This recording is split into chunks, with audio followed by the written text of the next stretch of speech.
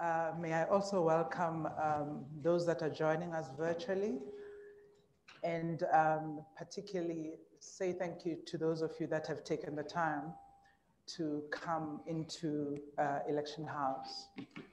May I begin by first introducing your panel for today and who is accompanying the panel. On my right-hand side is the Chairperson of the Electoral Commission, Mr. Glenn Mashinini. On the far right-hand side of our guest of honor is Commissioner Mieva. On my left-hand side is the Vice Chairperson of the Electoral Commission, Commissioner Janet Love. And on her left-hand side is the Chief Electoral Officer of the Electoral Commission. We have in the room members of the Executive Committee of the Electoral Commission sitting here. We've got members of the senior management of the Electoral Commission and a number of colleagues from the Electoral Commission. At this point in time, I'd also like to introduce you to a person that you know very well. On the 20th of May, 2021, not so long ago, we were in this room when we introduced Justice Dikgang Moseneke, and he is here today on this momentous day, I think, to give us feedback on what has transpired in the few weeks that he has been doing the tasks that he was assigned to do. I am not going to take a lot of your time. My name is Nomsa Masubu. I'm one of the 5 commissioners of the Electoral Commission, and my job is the usual one. I seem to be the perennial program director. At this point in time, I am going to invite the chairperson of the Electoral Commission to explain why we are here and what the objectives of today are. Chairperson, may I hand over to you? Thank you, Program Director, Dr. Masubu. Former Deputy Justice Dikgang Moseneke, and the members of your team, fellow commissioners, as already introduced, together with our Chief Electoral Officer present here, members of the Electoral Commission Executive Team and senior management with us here today, and members of the Fourth Estate present here, ladies and gentlemen. On behalf of the Commission, let me express our gratitude and appreciation to you, Justice Moseneke, as well as your esteemed team that is here with us, that is involved with you in the inquiry into ensuring free and fair elections during COVID-19. And as we all know, this inquiry has been conducted under extremely tight timelines necessitated by the constitutional imperatives for us to hold the local government elections before the 1st of November. Despite these pressures, Justice Moseneke and your team, you were able to accept our requests as to whether you can undertake the inquiry as already stated by the program director on the 20th of May this year. And in just 61 days, ladies and gentlemen, Justice Moseneke and the team have managed to conduct an in-depth, comprehensive, and transparent process and investigation into whether holding elections would be free and fair under the COVID-19 on the date of October. And we are very pleased that Justice Moseneke has managed to hand over a final report that we are in a position that we can share it with yourselves as was originally agreed, that you will be in a position to complete the task. And interestingly, he's finished it a day earlier than the planned date. So on behalf of the Commission, allow me to then thank and express our sincere appreciation to all those who participated in this robust inquiry. And these, among others, include our key stakeholders, the political parties, the election practitioners, the civil society, the state representative and institutions, various subject matter experts in health and in forecasts, as well as many other people from all walks of life that the justice will share with us who those participants were. And we know that everybody was working under extreme pressure during this period, yet the time to contribute to this process and ensured at least that there was a diversity of considerations. So we are pleased then and thankful that the South African public in general showed a phenomenal interest in this particular issue. And we like to thank all South Africans who were able to provide the information for the inquiry to proceed. And reporting on each aspect of this, especially the live broadcasts and oral submissions, it did enable us, and we appreciated that the media showed such a keen interest, as well as was able to allow provide a platform for the diversity of the views and debate to be heard. And today we are grateful once again that you, as members of the Fourth Estate, are here with us and in the final journey of the report. And we'd like to thank the South African media for its support throughout this exercise.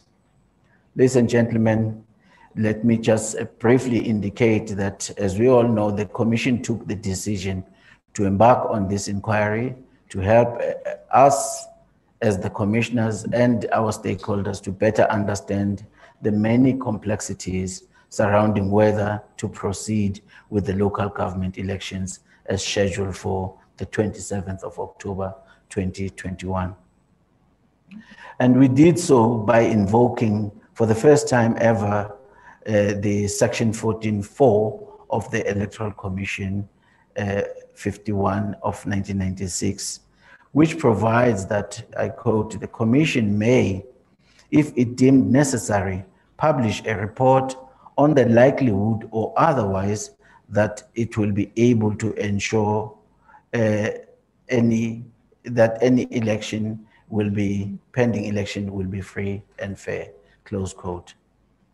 And in that, we shared with yourselves that the terms of reference for the inquiry were as follows. To summarize them, one was to review and assess all factors which may have a bearing on whether the elections will be free and fair.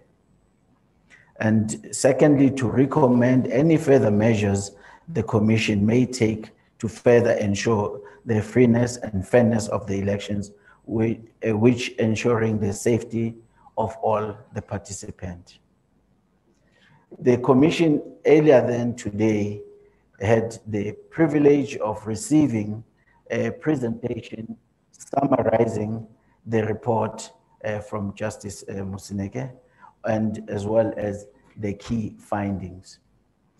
And I will shortly invite Justice Moseneke to share with you an overview of the key elements of this particular report, which we believe this will still be in line with the transparency that the Commission has ensured that it is part of this particular process.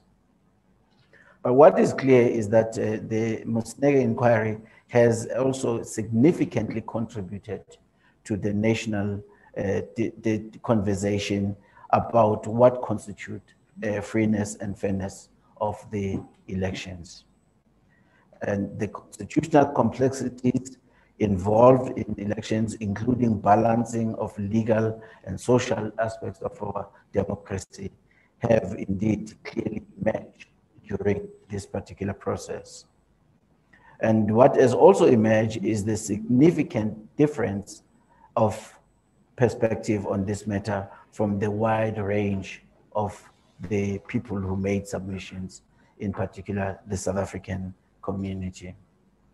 Therefore, the Commission hopes that this final report on the inquiry would not only assist the Commission in making a final determination regarding the upcoming local government election, but will also contribute to the emergence of a national consensus on what constitutes necessary free and fair elections and how we can ensure the safety of the voters, the candidates, elections, staff, as well as all the participants. And having received this report, ladies and gentlemen, from Justice Moseneke today, the Commission now will retreat to study the report in depth, to understand not only the recommendation, but all the holistic aspects of the report. And we have noted that it's a weighty report, Justice, and on a weighty matter that will require a weighty consideration on our part. And over the coming days, it is the intention of the Commission to study the inquiry report in depth. Secondly, to engage with a range of key stakeholders regarding its findings and recommendations. And this will include our key stakeholders, that is political parties, via the political party liaison committee system, along with the various key role players. And then to make a final determination regarding the local government election within the next few days. And the Commission has scheduled a meeting to begin this particular process. And in the meantime, the Commission has come to agreement to agreed that the report, to publish the report on the website today in the interest of transparency and furthering this national discussion. So people will be in a position, Justice, to apply themselves to the report alongside us as the Commission when we are looking into the report. Until then, the Commission is in a position to make its final pronouncement on the report. Ladies and gentlemen, the Commission is acutely aware of the weight of its responsibility to find the correct balance between protecting people's lives and safeguarding our democracy project. And we are without any shadow of doubt of the view, the work of Justice Moseneke has actually greatly enhanced our national discourse on a free and fair election, especially within the abnormal circumstances we find ourselves. Once again, on behalf of the Commission, let me express our gratitude and appreciation to you, Justice, and your team, and I thank you. Thank you very much, Chairperson. At this point in time, may I invite you, Justice Moseneke, to deliver to the nation a summary of your determination. Thank you. Dr. Masuku, thank you, Chairperson, and indeed all members of the Commission who are here present, and fellow members of the team who are all here present. This morning, I handed this report to the chairperson of the Electoral Commission. It will be remembered that the report had been commissioned by the Commission in terms of Section 14.4, read together with Section 5.2 of the Electoral Commission Act. These provisions authorize the Commission to publish a report on the likelihood or otherwise that a pending election will be free and fair. The need for the report was triggered by the onset of COVID-19 pandemic. The outcome of the report is of course not binding on the Commission, which retains its constitutional and legislative mandate and duty to decide the conduct of elections in the country. It is, however, appropriate that this report was prepared, and therefore we acknowledge this, together with a very diligent and professional support of young attorneys and advocates, Ms. Milabakhenke Kana, Ms. Catherine Creer, Ms. Fatima Mohammed, and Tabang Mabina, Mr. This report was prepared in great haste, in part because of the tight electoral timetable of the Commission. Even so, the current report runs through 120 pages and traverses considerable material on the contextual background, the applicable law on local government elections, the COVID-19 pandemic, and its likely impact on free and fair elections. It covers and traverses the right to life, to bodily and psychological integrity, access to health care, which are self-evidently threatened by the ominous rate of infections, the hospitalization and deaths associated with different recurrent waves of the COVID-19 pandemic. About that a little more very shortly. This report carefully records and examines the submissions of the Commission and stakeholders, including political parties, the public, civil society organizations, organized media, organized business, labor and civil society, under the purview of NEDLAC, National Economic Development Labor Council, and a public opinion survey. The inquiry went on to receive and hear submissions from independent electoral monitoring bodies, whose submissions, amongst others, prompted this inquiry to study and compare electoral practice in our country, the rest of the African continent, and elsewhere in the world in the wake of the COVID-19 pandemic. The inquiry went on to receive written and oral submissions from organizations focused on healthcare, independent medical experts, from government functionaries that included the Director General of the Department of Health, medical experts, scientists related to or serving within the Ministerial Advisory Committee on COVID-19, established by the Minister of Health, and from the Minister of the Department of Cooperative Governance and Traditional Affairs. The central issue, you will remember, is whether the local government elections are scheduled for the October 21st are likely to be held in a free and fair manner. The political parties and civil society organizations that made submissions to the inquiry are fiercely divided on whether the elections, if held, are likely to be free and fair. In this report, we represent these divergent views and have preserved the submissions in their original form on our website. While submissions by political parties, civil society, and members of the public are instructive and important, this report does not make any factual findings on or assess the cogency of the positions advanced by these stakeholders. This is so because the respective political views are not susceptible to a fact-finding process. They are often driven and animated by their partisan and subjective worldviews, or even by self-interest. To that extent, the inquiry heeded and respected all views and deemed each to carry equal force, whatever the size or pedigree of the political party concerned. The inquiry sought to find an objective and dependable standard that is suited to measure whether the pending elections are likely to be free and fair in the face of the threats to life and limb and access to health care posed by infections, hospitalization, and deaths spawned by a pandemic on our country and its population. The outcome of the inquiry has reached the outcome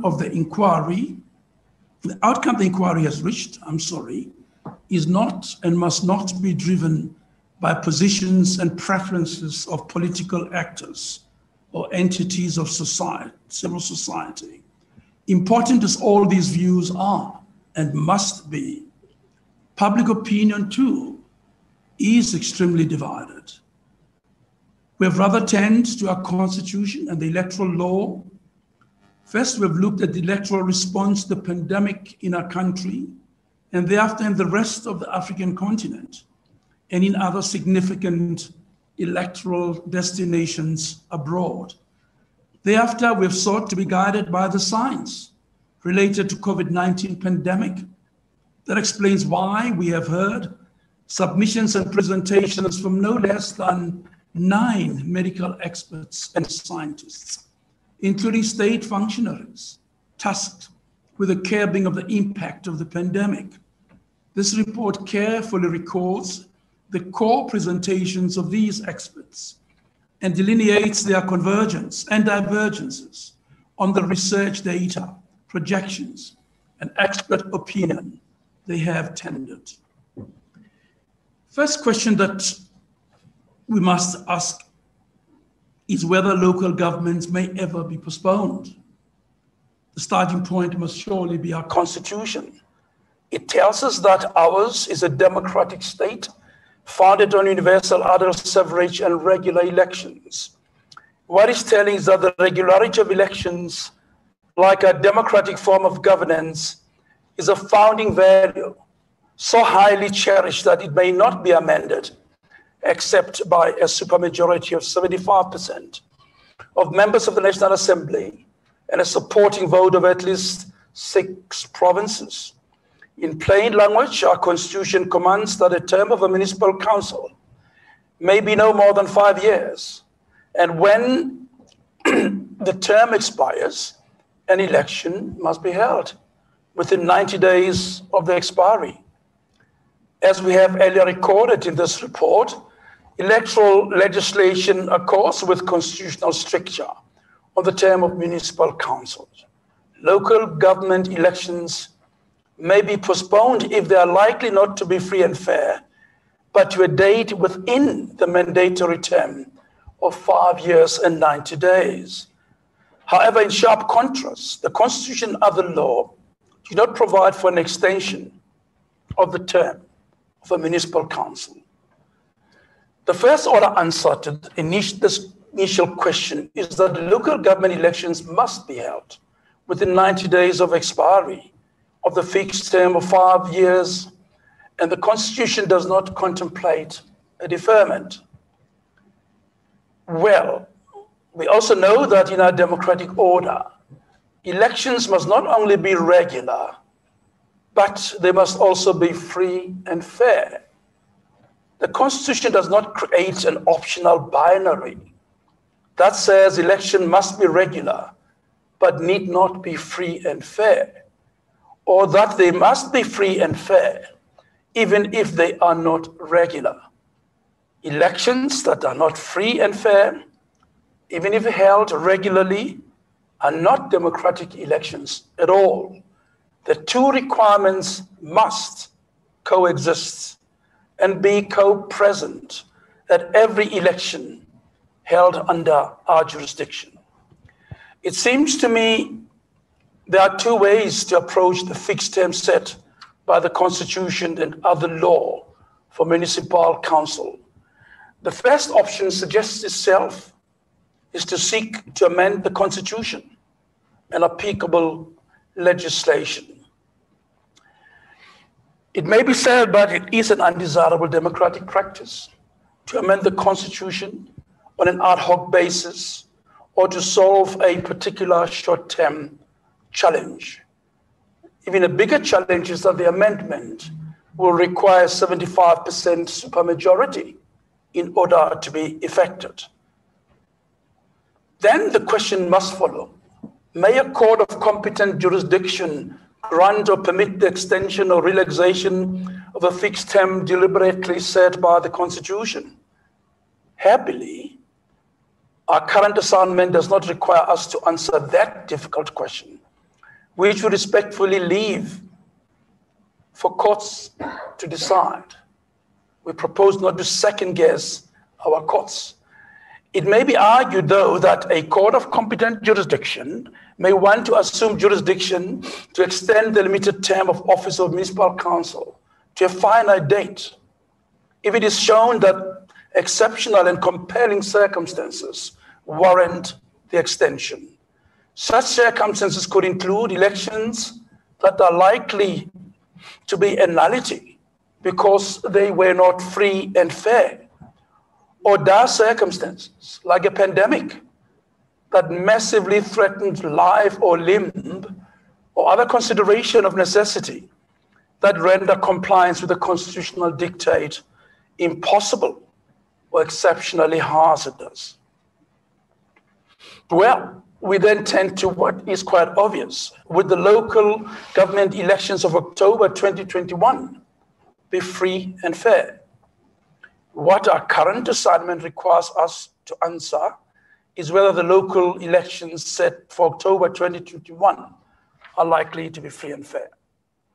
Having considered all the submissions of stakeholders, applicable law, research on electoral practice during the COVID-19 pandemic, and the related science, we conclude that it is not reasonably possible or likely that the local government elections scheduled for the month of October 2021 will be held in a free and fair manner as required by the peremptory provisions of the Constitution and related legislation. And we go further to find that the scheduled elections are likely to be free and fair if they were to be held not later than the end of the month of February 2022. But what are the grounds for this decision? The first, when an election has been called, the Commission must prepare a timetable for elections. Any acts required to be performed in relation to the election must be performed by no later than the time stated in the election timetable. On the current draft timetable, the voter registration is now scheduled for the 31st of July and the 1st of August 2021, and only thereafter may elections be called. It is planned, we are told, that the Minister will call the elections not later than the 6th of August 2021. Now, the scheduled voter registration weekend is 6 days from the end of the current adjusted alert level 4 restrictions, whose currency may be extended beyond that date, being the 25th of July, 2021.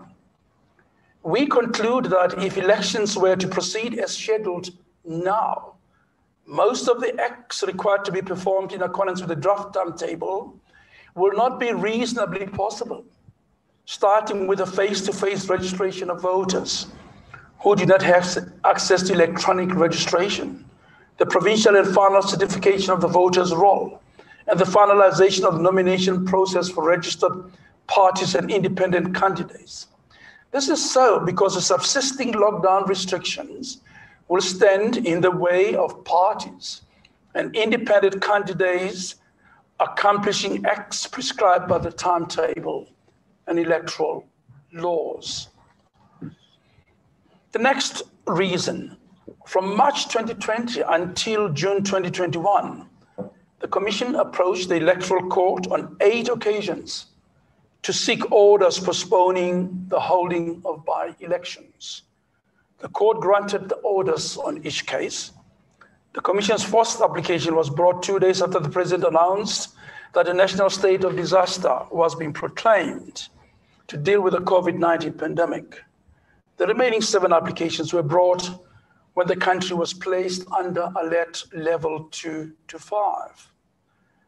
And for these applications, the Commission advanced 4 broad bases for seeking the postponement: that its work will be hindered in preparing for and conducting the by-elections in a free and fair manner, that infections spreading through the holding of election activities not make it possible for elections to be safe, that the government's measures and efforts to curb the spread of infections would be undermined, that restrictions on gatherings of political activities would impede free and fair elections, and fourthly, that the population was more aware about the risk of infections, coupled with the existence of highly transmissible new variants of the virus. There was a real possibility that the voters would have stayed away from the polls. Now, this report finds no fault in the attitude of the Commission as just described. Much as the Commission has often proclaimed that it is technically ready to conduct elections, historically, it has also made correct call that measures promulgated by the government to curb continued spread of the pandemic had an adverse impact on the likelihood of the by-elections being free and fair. The concern is justified that under a state of national disaster, with restrictions in place on the movement of persons and gatherings, political parties and independent candidates will not be able to freely participate in the forthcoming local government elections, and voters will not have the opportunity to exercise rights that are essential to the conduct of free and fair elections. The concern is heightened when South Africa is placed under an alert level that imposes more severe restrictions during the run-up to and at the time earmarked for local government elections. Freedom to participate in elections is an element fundamental to the conduct of free and fair elections. This includes the freedom to canvass, to advertise, to engage in activities normal for a person seeking election. While the Constitution and the law are not prescriptive as to the manner in which people campaign and advertise, the activities normal for a person seeking election in South Africa includes the holding of large rallies, the holding of smaller political gatherings, the door-to-door campaigns. However, we add the freeness and fairness of local government elections must be evaluated in the context which includes the new normal imposed upon us by the COVID-19 pandemic. What is important is that political parties and independent candidates must be able to participate in the elections fully and effectively. This means that they must be able to get their political message to their chosen electorate. Although the restrictions on movement of persons and gatherings under the disaster management regulations apply to all political parties and candidates, there is likely to be a disproportionate impact of the COVID-19 restrictions on smaller, less resourced political parties and independent candidates. Larger, well-resourced political parties will more easily be able to advertise widely and shift to digital platforms to engage with voters. And lastly, the restrictions on the ability of political parties and independent candidates to campaign in turn diminishes the rights of the electorate, including the right to vote. It has long been established that the effective exercise of the right to vote requires access to information. If voters are unable to receive political messaging from political parties and independent candidates, they'll be hindered in their ability to make political choices and to vote. A legitimate question may then be asked, what if the lockdown restrictions higher than level 1 were removed? I think the ready answer is that on all medical expert predictions, during October 2021, infections, hospitalization, and mortality will remain a significant threat to the physical well-being and life until a substantial number of our population has been vaccinated. Talking about medical evidence, that's what I tend to now. As we have seen, the question whether scheduled local government elections of October 2021 should be held or deferred is fiercely contested within and amongst election stakeholders of varied kinds. Some stakeholders have urged us to find and follow medical science, and others have scoffed at the reliance on science. We choose to heed the science, and to that end solicited the assistance of no less than 9 leading medical and public health experts in our country. They are Dr. Aslam Dasu, Dr. Farid Abdullah, Professor Shabir Madi, Dr. Sandile Butelezi, Director General of Health of the Department of Health, Professor Salim Abdul Karim, Dr. Jackie Moy, Professor Shital Silal from the Advisory Committee of the Health Department, Dr. Harry Moultrie from the National Institute of Communicable Disease, and Professor Susan Goldstein. The material presented by the scientists displayed substantial convergence. The differences among them are limited in the main to the likely trajectory of the virus and the resultant infections, hospitalization, and deaths in October 2021 compared to February, March 2022. We set out briefly the convergence and later individualized divergence on the predictions. The experts are at one that available data shows that the country is amid a third wave of COVID-19 infections. By the time the oral hearings were held, the Delta variant was the dominant strain of the virus in South Africa and indeed in the world. Hospital admissions and deaths followed the rise of infections. It is difficult to predict the trajectory of the pandemic, experts tell us, with any certainty for many reasons. The virus is constantly evolving. Its variants are unpredictable, and they are not going away anytime too soon. There are variable geographic areas of high infections as the infections spread. The uncertainty is worsened by the population's COVID-19 fatigue. That means that the population is not consistently adhering to the recommended non-pharmaceutical interventions. Next, the expert drew attention to rising infections and the impact on hospitalization and mortality. The Delta variant can spread much faster, and large numbers of people need hospitalization and medical care. During the second wave of the pandemic, the hospitalization, we are told, rose very rapidly. Professor Abdul Karim stated that anything that exacerbates the spread of this variant just makes matters much worse. Professor Mahdi made identical observations of a rising third wave.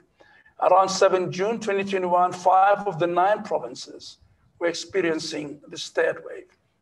However, he added national immunity may not at this stage be relevant if there are further variations of the virus that may make it resistant to immunity from past infections. Then the experts turned to capacity of the health system and excess mortality. In dealing with the rising wave, Dr. Abdullah reflected on the ability of the health services to respond to COVID-19 pandemic. He measured the response of the health services during the first and the second and third wave. Using this information, consider the capacity of the health services to deal with the fourth and future waves to be unsatisfactory and inadequate. Dr. Dasu added that the country's healthcare system has not been able to create special capacity to manage the third wave, and it's unlikely that it will be able to do so in the fourth wave. The national response reveals deep dysfunctions in governance, he says, and a poor state capacity in what should be regarded as a public health emergency. The experts continue to agree that there is a significant undercounting of COVID deaths in our country. underreporting is extensive, they say. Deaths are underreported because hospitals are often remarkably busy, or they are not very well suited for the job. The excess death reports produced by the Medical Research Council provide a good lens through which one can observe the trends of the pandemic through the mortality rates. The effect of the underreporting of excess deaths is that threat to life and limb is much higher than the official number of COVID-19 deaths suggests. The official mortality rate from COVID-19 then was reported around 58,000. The excess mortality rate from the Medical Research Council, however, records a figure as high as 180,000. On this account of excess mortality, it seems to us that the actual figures of COVID-19 mortality are about 3 times higher than the official reports of deaths.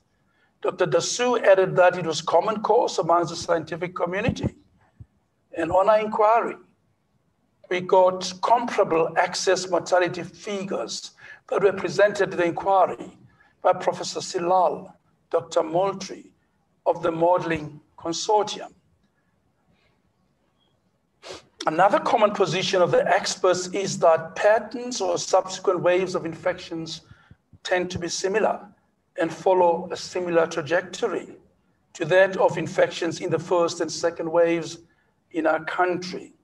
On the assumption that no new variant will emerge from now until October 2021, October 2021 will be a period of low infections. This means the present Delta-driven third wave is predicted to peak and thereafter decline during August and September 2021, depending on varied trajectories of different provinces in our country. If this pattern holds, they all agree that October 2021 will be a period of relatively low transmission. And what about community immunity and vaccines? The experts tell us that vaccines are better at protecting against severe disease and death than at protecting against mild symptomatic illness. If one makes one important assumption, that virus does not change, then it will be worthwhile to try to get some level of community immunity, which will substantially reduce the risk of hospitalization and death in our country. Currently, South Africa has one of the lowest vaccination rates in the world, they tell us, and the highest rates of COVID-19 fatalities. With varying emphasis, the experts agree that it is necessary to strive for community immunity, and that given the vaccination rate, it will not be possible for South Africa to achieve community immunity by October 2021. All experts agreed with Professor Madi that there is an extent of natural immunity derived from previous infections with the Beta and Delta variants, and this will play a role in the situation going forward. They added that the United Kingdom is having another surge of infections, but the death rate is flat. South Africa must get to that stage, they say. South Africa is behind the global rate of vaccination. South Africa must reach a stage where there is a decline in deaths. And this can be achieved by vaccinating the most at-risk population, namely those who have comorbidities and are above a certain age. I'm afraid that includes me, Chairperson. South Africa should aim to administer 300 doses of the vaccine daily. Risk associated with elections, all experts tell us, express themselves on the risk associated with elections and are agreed. Large gatherings are super spreader events. This cannot be emphasized enough, Professor Mahdi said.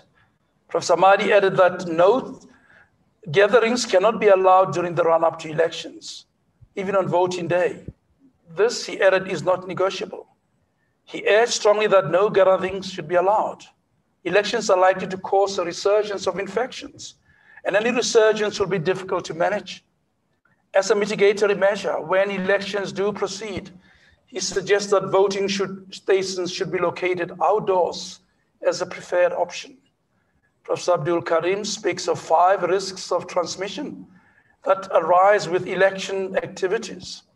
occupational exposures for the commission staff and campaign staff, door-to-door visits, small group meetings, large group rallies, marches, and voting day queues and polling booth risks. These are three principal risks associated with these activities, namely gatherings, especially those indoors, movement of people, level of adherence to non-pharmaceutical interventions. In short, large group rallies and marches are bound to be super spreader events. Dr. Abdullah is aware that the limitation on gatherings translates to restrictions on electioneering. He cautions that if the scale tilts in favor of electioneering activities, when the transmission rates of the Delta variant are high, the events will become seeding events and will lead to cluster outbreaks and in turn trigger another wave. Ordinarily, gatherings have been shown to be super spreaders. Then we moved on to the inquiry on the difference, on October 2021 versus February, March 2021. There's a difference of opinion amongst experts on when it would be less risky or safer to hold elections between October 2021 and later February, March 2022. Professor Abdul Karim presented that if the elections were delayed by 3 months, South Africa will be in low transmission, and concludes that that is the time, that is the moment that elections should be held, being October 2021, rather than 3 months later. Professor Karim is of the view that we are likely to see several new variants around March 2022. Professor Madi, on the other hand, pointed out that it's difficult to predict the trajectory of the virus, particularly for October 2021. He said the major risk lies in the period leading to voting day. Electioneering, especially large outdoor gatherings and any indoor gatherings of more than 20 people, will have a major impact on the resurgence of the infections. Based on past patterns with waves 1 and 2, it may be that October 2021 is a period of relative calm with a resurgence in December 2021 onwards. Dr. Abdullah is of the view that continuing with current plans to hold elections in October puts thousands of lives at risk. The country or parts of it will remain at different stages of a wave for a foreseeable future. He recommends that elections be postponed until mortality rates decline. The country must reach a stage where there is a flattening of hospitalization and a mortality curve. Conducting elections in February, March will certainly save more lives than in October 2021 because of higher levels of vaccination and related immunity. It will be remembered that in their submissions, Professor Silal, Dr. Moore, and Dr. Moultrie expressed their personal opinions, not represent the advisory committee or the modeling consortium, that the more people that are vaccinated at the time of holding of elections, the more lives will be saved. They took the view that there will be many more people vaccinated in February, March 2022, and expected less hospitalization and less deaths. This expert view, it will be remembered, accords with that of Dr. Buthelezi of the Health Department, who warned against elections gathering and campaigning during October 2021, and that community immunity through vaccination will have been reached by February 2021, when approximately 40 million of the population would have been vaccinated. Now, ladies and gentlemen, the foregoing paragraphs are a fair summation of the signs that ought to guide us. Whilst the Delta variant may have subsided somewhat during October 2021, the risk to our population of infection, serious illness, and consequential hospitalization and death will remain remarkably high. Our public care system is inadequate for the health demands spawned by the pandemic. Our death or mortality rates appear to be nearly 3 times more than the official statistics of death. That means the threat to life posed by the pandemic is much higher than meets the eye. All experts tell us that by holding elections in October 2021 or in February, March 2022, there is a potential risk of infection or even of a fourth wave.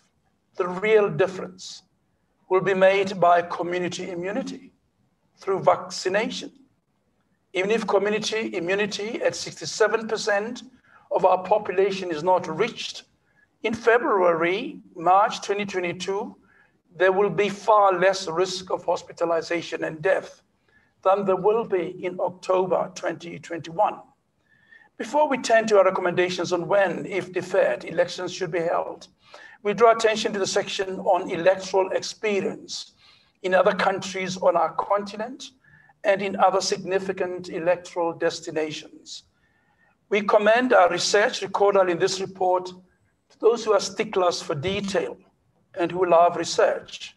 What is plain is that many countries around the world have postponed presidential, national, and subnational elections due to the pandemic, and others have held elections despite the pandemic. It is indeed difficult to make a helpful comparison from country to country because of the diversity of the context within which the decision to defer to go ahead with the election was made. Let it suffice, though, to draw attention to the studies on the presidential elections in the United States of America and the state assembly elections in India and the local government elections in Brazil during the pandemic. They didn't postpone, they went ahead. The recorded estimates of death associated with each of these elections run into staggering numbers. If you want the exact numbers, they sit in our report.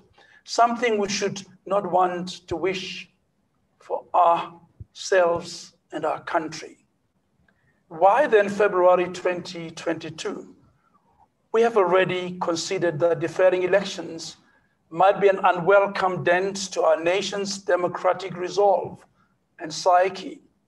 And yet we hope we've shown that we are in exceptional circumstances that pose a real, direct, and collective threat to our lives, to our bodily and psychological well-being, and I might well add, to our livelihoods. Some have argued that deferment may encourage or initiate a slippery slope that might undermine the democratic project. We think that this argument has considerable force. Only the most compelling of reasons to justify the deferment of a term of elections set in the supreme and other law of our country. For that reason, our recommendation is that elections be deferred only once and to the earliest possible date, to be determined as the safest and the shortest within which local government elections may be held without excessive loss of life.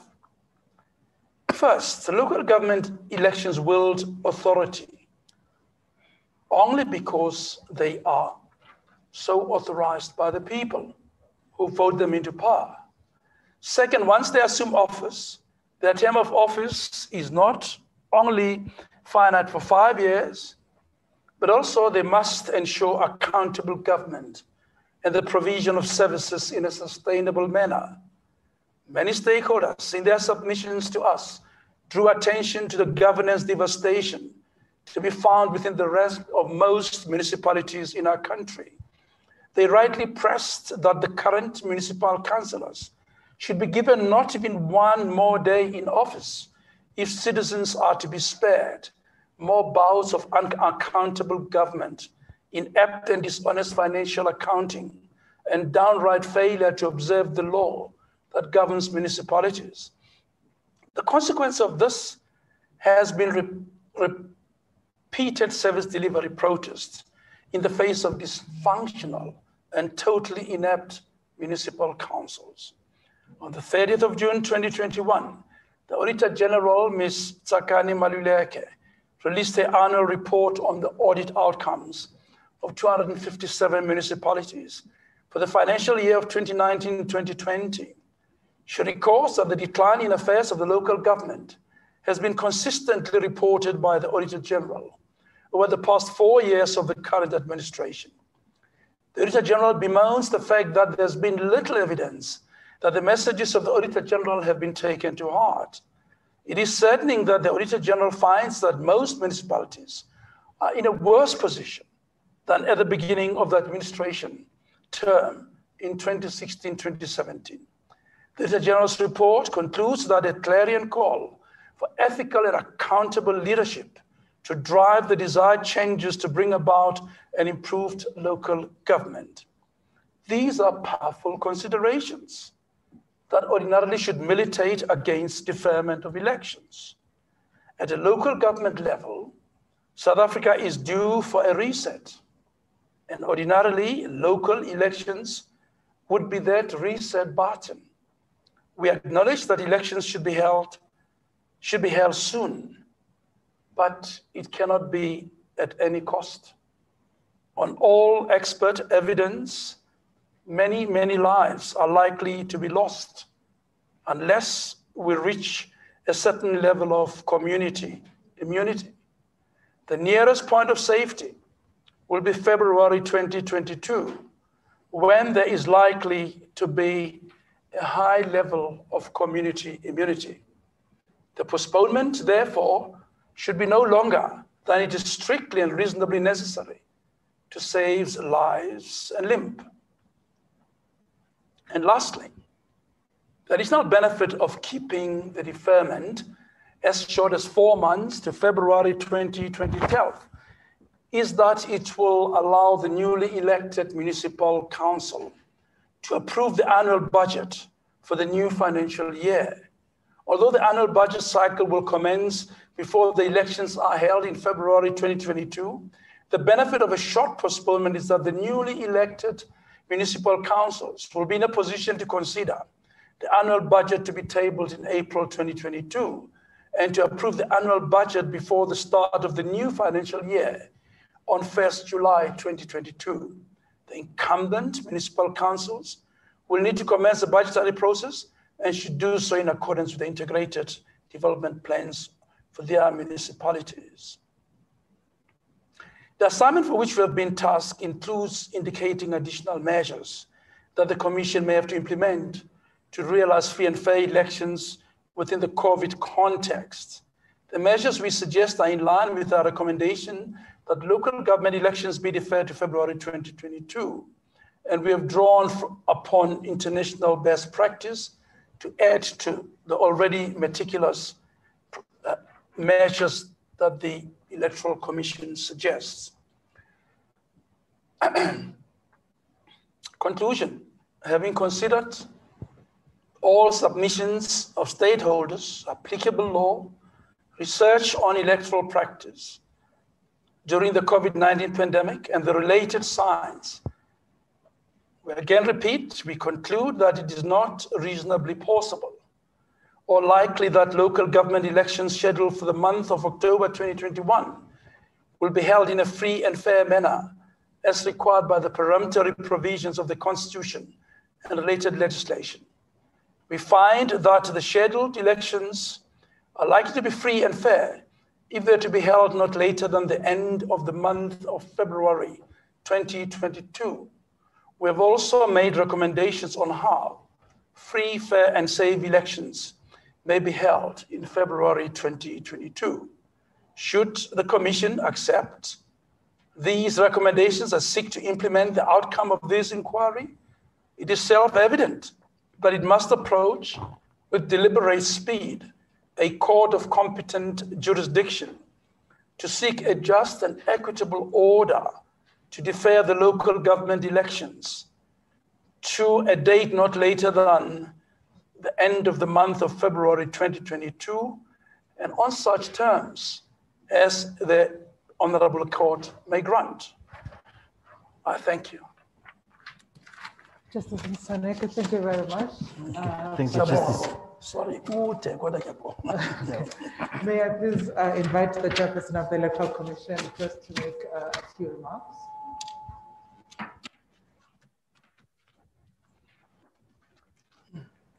South Africa, there you have it. The report. I think as the Commission, we feel very much pleased with the thorough work that has been conducted by Justice Moseneke. And as is pointed out now, that everything is subject to that the commissioners here, would they accept the report or not? And it is on those bases now that the commission has requested that let the report be out there in the public domain, and then the commission will retreat and do its own due processes, including engaging our key stakeholders. You would recall, ladies and gentlemen, that when we announced this report, we were clear that it's happening under the auspices of our political party liaison consultation processes. So we still need to do that the soonest, but we very much appreciate the work that Justice Moseneke has done. It has shed a lot of light on some of the critical considerations to enable the decision making by the Commission. We thank all of you for all the participation and involvement in the inquiry. I just need to check if any of fellow commissioners or colleagues, through you, the program director, if they have anything to add. Chairperson, I've just been instructed to give you the report in full view of the cameras now. I think, yes, it will be a good way to sign off. I've done my work. I'm out of here. So I agree, Mami, as you remind me.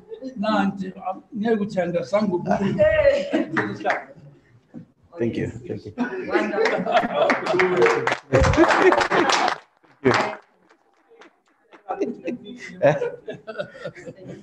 Yes, I think even the PFMA will see that something was delivered.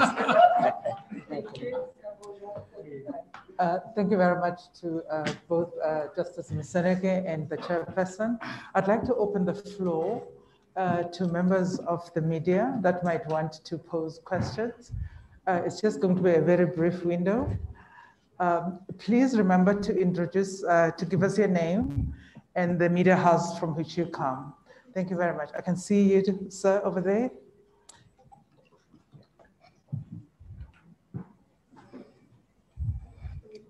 Thank you so much. I thought this is a microphone. Yeah, there is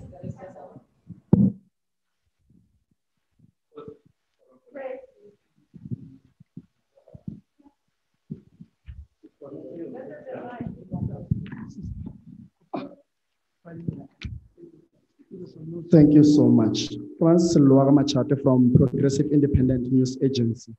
To the Electoral Commission, the first question is, when you received this report this morning, what was the first thing that came into your mind? I know you will want to actually go through it and look at it thoroughly, but what was the first thing that came into your mind? The second question is, how possible is it that South Africa can have visual elections? Have you considered that? And how soon can we have that if possible? Thank you. Thank you very much, Franz. I then go to you there. I can see after that, I can see Umbali. Is it working? Please go ahead. Hi, it's Natasha Puri here from SABC News. I've just got a couple of questions, and please bear with me, Memasu. First and foremost, when will the IEC then come back to the general public and members of the media to share the final outcomes of this report by Justice Moseneke? And furthermore, in terms of the legislative framework, if you'll just explain to us in a layman's terms. So my understanding is that the last local government elections were on the 3rd of August, right, 2016. The 3rd of August, 2021 marks 5 years, right? 90 days will then end in November, right? And of course, Justice Moseneke had recommended that elections take place in February. But are you not, in terms of the constitutional amendments, if the IEC decides that yes, they will actually hold elections in February, are you not concerned about the process of the constitutional amendment? Because you first have to change it. This matter then needs to go back to I think the Parliament or the National Assembly, and details of the amendment, I think, need to be published for about 30 days. So is that also not a lengthy process in itself? And furthermore, some people have raised their concerns saying that power can easily be abused by the incumbent government to gain electoral advantage. Are you not concerned about that? And furthermore, I mean, how sure are we that, yes, I've heard that we probably will reach, herd immunity or community herd by February 2022, but are we not, how sure are we that we won't be in a fourth wave by that time? And then another related question, it's just in terms of online voter registration. I know that last week, Wednesday, the process has been opened. Voter registration has been postponed to the 31st of July and the 1st of August. Does this now mean that because online registration is open, will we still see people physically going to voting stations, to amend their addresses on the 31st of July and the 1st of August? And in terms of the numbers as well, how many people voted online? Can the IEC assure us that the process went on without any glitches? Thank you so much. Sorry for so many questions, and I hope you got them all. Thank you. Thank you very much.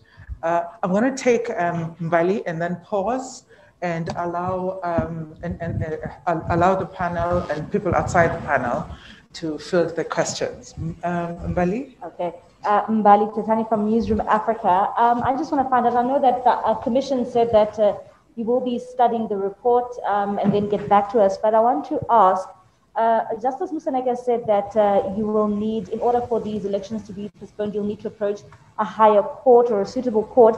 When will you be doing that? And when will you be approaching this court? Can you give us a time frame? And also, looking at your calendar, it has now been disrupted.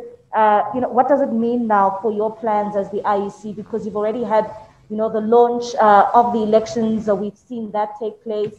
You have said you are technically ready, but how has this now affected your plans going forward as the IEC? And do you have the capacity now to even look into moving these elections on, in terms of planning for the IEC when you move these elections to February 2022? Thank you. Okay. Chairperson of the Electoral Commission, those are the questions.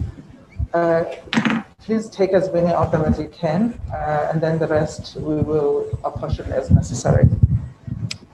Thank you, Program Director. Once again, let me thank all the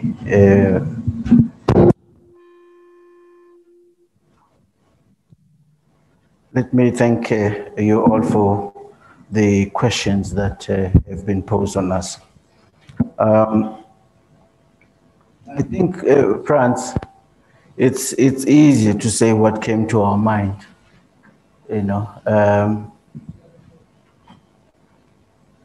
We, as the Commission, identified a particular challenge and a problem.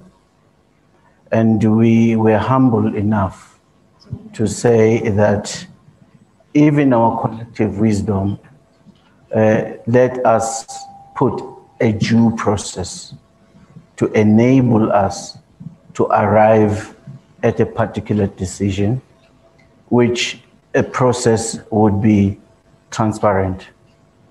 We realize the diversity of the views from all our stakeholders, which comes out very clearly in the report, that yes, we remain with diverse opinions and views.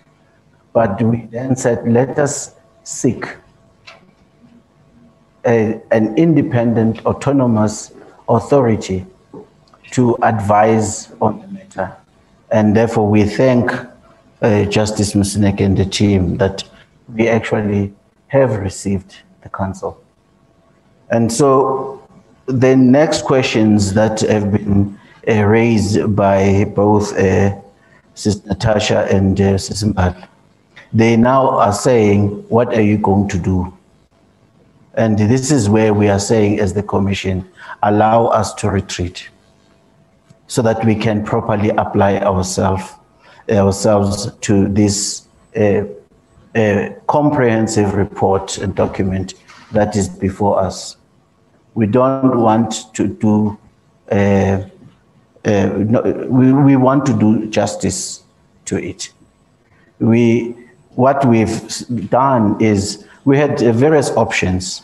Ordinarily, what happens is when a report is done, it's delivered to the commissioning authority, and then you shake a hand with the party that has prepared the report and say, I'm going to apply myself quietly, and then you only come out later if you ever do. We've done it unconventionally to say, this has been a people's process, transparent and in the hands of the South African stakeholders. As soon as justice you complete, let's release the report. Let's all apply ourselves to it. But for us, we will be looking at the questions, that are now pertinent. What are the next steps? And in the time we've heard, which was only a mid-morning today, and preparing for this media, we have not yet converged. And as the Commission, we've worked on collective determination of things. We've converged on that. Let us make it public. Let us share it with everybody while we take the time to have a look at it and apply ourselves appropriately before we come to any conclusion. Now, I think, Natasha, the question as to whether we're concerned about the constitutional amendment, and I stand to be corrected, but my understanding is that that is one option. However, in terms of the report, there's no requirement for the amendment. What we are required to do is to consider to approach the appropriate competent court and place our case as we have done, in the cases of the by-elections. And now there are also other questions that are outside our competency. I think what we have here is the best that we could receive in terms of advice, but nobody can guarantee, not even the department responsible for immunization could guarantee that we will have the community head that is requisite. However, I think we need to take a much more optimistic position, and which is on the basis of the evidence that has been before us, to then say what we make of Justice Moseneke's conclusions with respect to that. And the issues that relate to all the pending operational matters, which you've observed through, that there's an implication for the registration date, there's an implication for what we call proclamation. All those issues is what we now will be deliberating as the Commission, so that we can come back and inform all the stakeholders as well as the public. Now, it's also similar to the issue of that if the Commission is minded to accept the report, then the Commission will have to then approach the courts. But at this stage, I think I would allow that the colleagues that we do have the opportunity to have a genuinely to apply ourselves to this. Indeed, the situation, there's a disruption, but I think we now have a structured process and reports for us to say, how do we manage these challenges that we've been dealing with of uncertainty and so on and so forth because it hasn't been a straightforward situation to manage the situation. But I think we can say that the team led by our CEO has actually served us as the Commission and our country to navigate the challenges that have been before us. And I believe that we will usher the right direction based on the report and the recommendations and the other operational considerations that are before us. And I suppose I've tried, Dr. Masu, and if there's anything that our colleagues could. Okay. Thanks. Thank you very much. I see Mbali, you want to come back? Please do. If someone can get the mic there. Okay. Please remember to sanitize the mic. Thank you.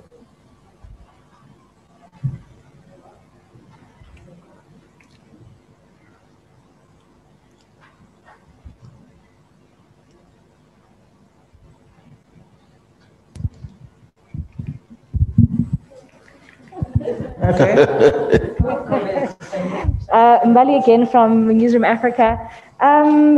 My question is to Justice Moseneke. You were quite adamant on selecting no longer than February 2022 as the most appropriate time to hold the local government elections. I know you said you based your report on mostly what medical experts had to say. How confident are you, based on your report, that February is the time, that no longer than February, that these elections need to take place? Thank you. Okay, thank you. Natasha, you want to come back? Thank you. Thanks, Riley. Okay, Mr. Mashinini, can you just please answer my question on online voter registration? And then furthermore, in terms of, I know you had said that the Commission still needs to apply its mind on Justice Moseneke's report, but will there be any financial implications if elections are postponed? Already the budget of the Commission was cut by, I think, 35 million rand. Correct me if I'm wrong. And the reason why the IEC has one voter registration is also because of budget constraints. So yeah, just those two questions. Thank you so much, Ms. Okay, thank you. Franz is over here.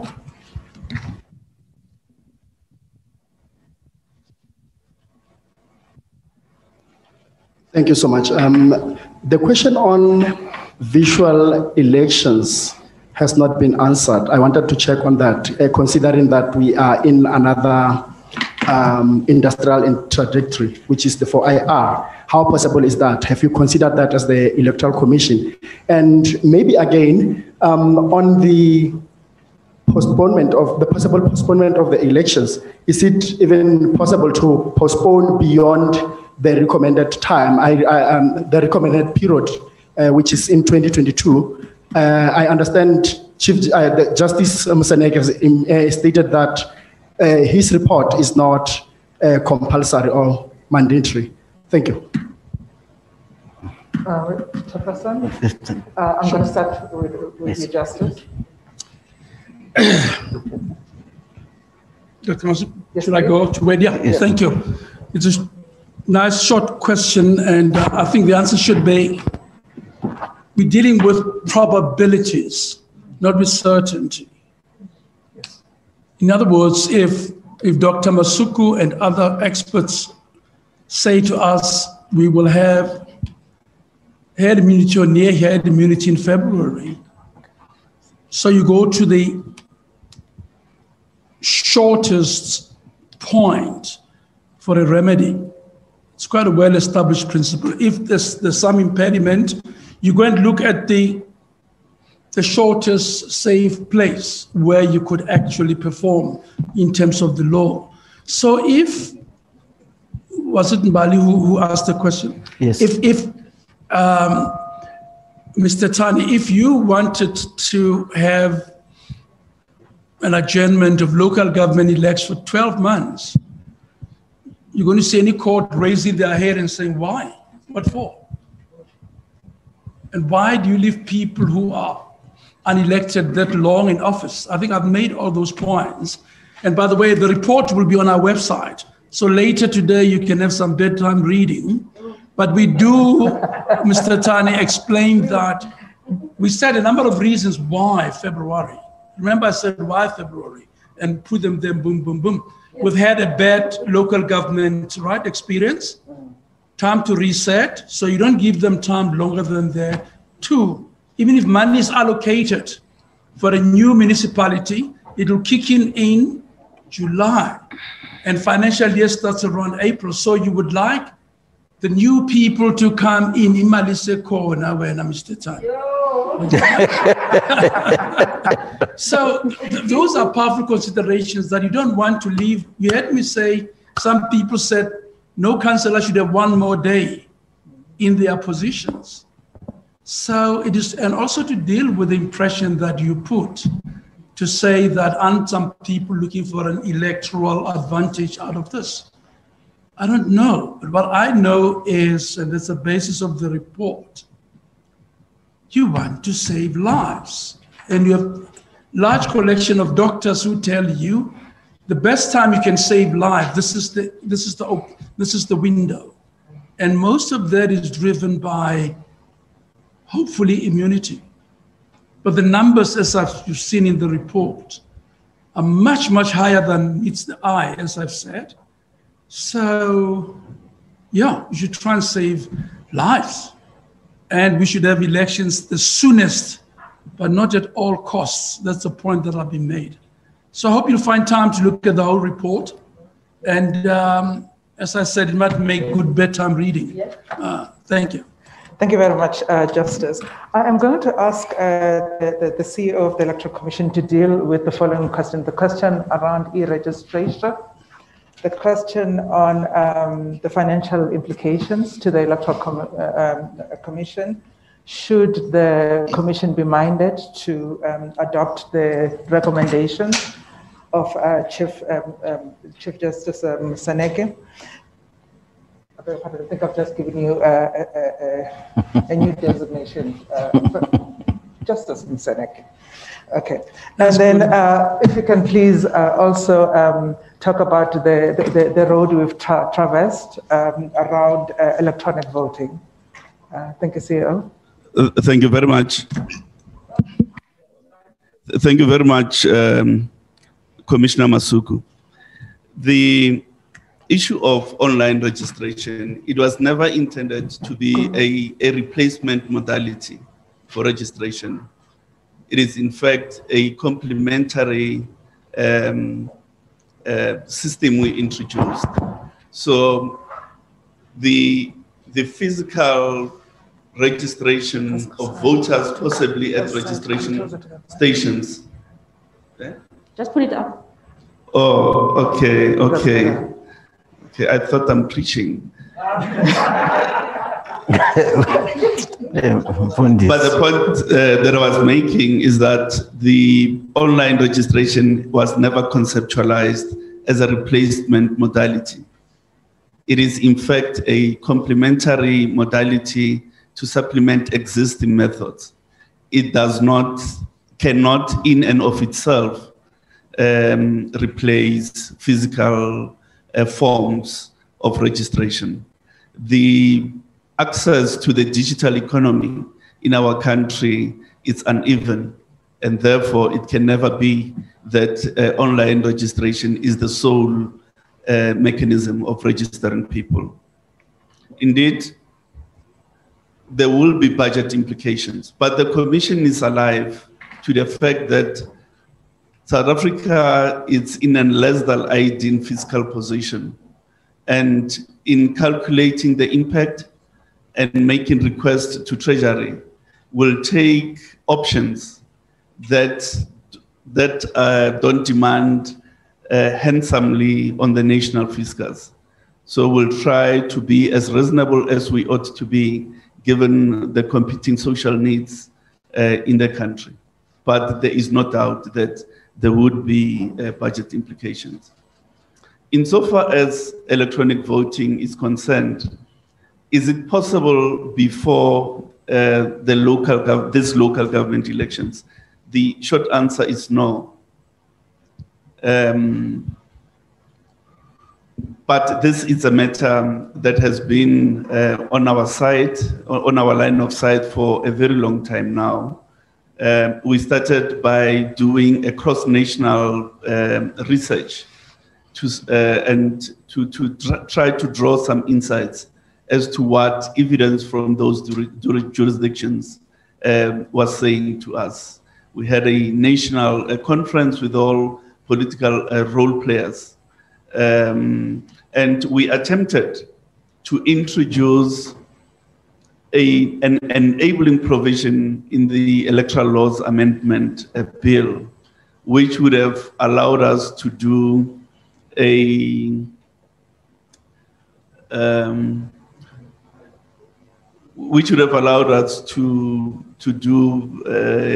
pilot in select wards across the country. But when we're before the portfolio committee, almost all political parties in the portfolio committee didn't see the issue in the same way as we did. The portfolio committee called for more discussion before we even get to the pilot stage. But does that take the matter off the national agenda? Certainly not. The matter remains, is within our line of sight, and we'll spare no effort to ensure that once there's national consensus on the matter, we move to a form of electronic voting that is suitable for South African circumstances. Thank you. Thank you very much, CEO. I believe we have covered all the questions. It now remains for me to thank especially Justice Moseneke and your team. Just to reiterate what Commissioner Mashinini has said, to say thank you very much for this moment. I remember the 20th of May very, very vividly in my mind. And that he could have traversed all the submissions that we have and gotten us here is so typically South African and so typically the kind of standards that we're used to in this country. We thank you for that. We thank you for your diligence. We thank you for the sharpness of the recommendations. And then to turn to the media, I also wish to thank you for always heeding the call to come here. You do it because on our own, we cannot get the message out there. On our own, we could not have garnered the submissions that we did. We did so with your help. You brought people, Justice Moseneke, so that they could engage with Justice Moseneke, put their views forward, be heard, and today we have a report. So I thank you profusely on behalf of the Electoral Commission. And of course, to members of the Electoral Commission, if I were to be allowed to thank you, we'd probably be here until the following day. Just to say, it's always amazing to see what it is that you do and what you put yourself through for this country. And I want to be the first and standing on a mountain to say thank you very much for your work, for your dedication, for everything that you sacrifice in order to service this nation. And with those words, ladies and gentlemen, I wish to bring this press conference to a conclusion and wish you safety. The COVID-19 is still a reality, folks. Don't get tired of wearing your masks. If you can double mask, all the better. And please sanitize. And thank you very much. Have a wonderful afternoon. Take care.